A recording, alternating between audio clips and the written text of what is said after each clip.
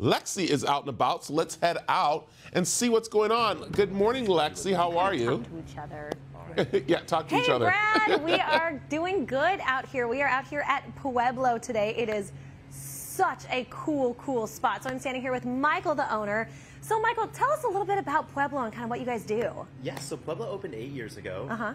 We've always been based in Central Phoenix, and we, on top of just providing great indoor plants, great household goods, we kind of provide space to people. It's our big thing. We kind of, give people a place to just exist. I love it. Well, the space is so cool. Let's kind of walk through here a little bit and kind of check out some of this stuff. So there are so many different types of plants here, and we're kind of getting into that time in Arizona where it's getting hot outside, so we're probably going to be focusing more on like kind of indoor plants. So tell me some of the best indoor plants for someone who's looking to kind of start their collection. Like a newbie? Yeah. I always tell people, look for the most interesting thing to you in here, because the most interesting thing is going to be the easiest, and we, again, don't carry anything that's not just easy to care for here. Something that doesn't work in Phoenix gets cycled right out.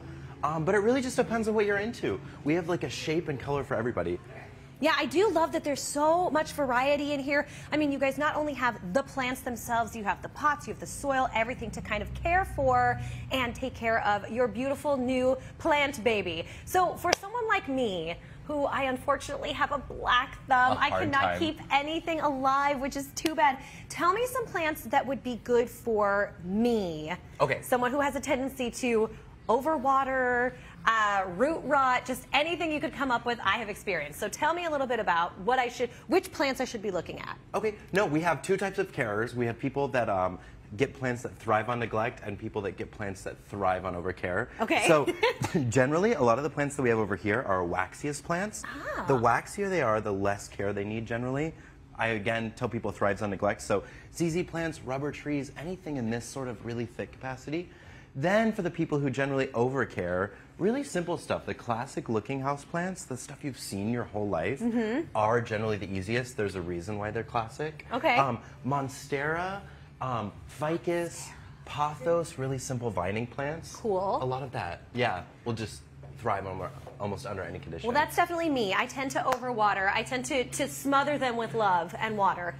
Really cool. But yeah, tell me a little bit more about what you guys do here, because I know we have we have Earth Day coming up, we have Arbor Day coming up. I mean, do you guys do any like special events or anything for that? Yes, so we do everything from certain wine nights to, we'll do wine nights, we will do garden nights, we do plant sales, we have everything that you can need for like a shaded patio, something inside, even landscape plants. I love that. Yeah. Okay, so yeah, you guys can come here and hang out and just check everything out, grab some plants while you're in here, and also just kind of enjoy the space, because it's like you were saying earlier, it's just a great space to come and have community and just be all together. I really love that. No, we think of it like a little oasis in the desert. It really is. It really is. So really quickly, let's go in here because this is so cool. And Michael, as we kind of walk through here, tell everybody where they can find more information about you guys, your location, your website, all that cool stuff. Yes, so we're located just south of Roosevelt on Grand Avenue, just right outside of downtown. From there, our website is pueblo.life. Our Instagram, we're at pueblo.life. And other than that, just search Pueblo Phoenix and you'll find us pretty easily. I love it. Cool, Michael. Thank you guys so much. I'm probably going to get some soil and some plants to take home.